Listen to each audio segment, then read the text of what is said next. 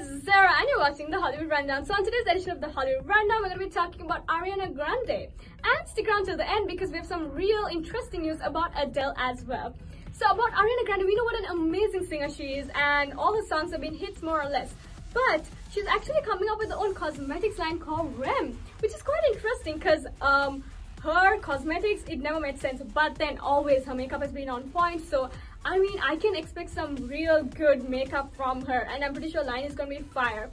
But about Adele, so we know Adele has been missing in action for quite some time and we always wondered where she went.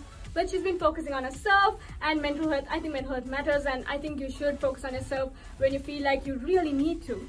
But now she's back again and with a new album called 30. Which is going to be releasing on the 19th of November, which is real close by. So I'm quite excited to hear about that because I'm pretty sure the album is going to be a fire album. So stay tuned for that. But that's the news for today. I hope you liked the video. Drop a like, comment down below if you think Ariana Grande's line is going to be good or not. Let me know and subscribe. Thank you so much for watching, guys. This is me, Sara, signing off. I'll catch you tomorrow or later with more gossip and news. See you later.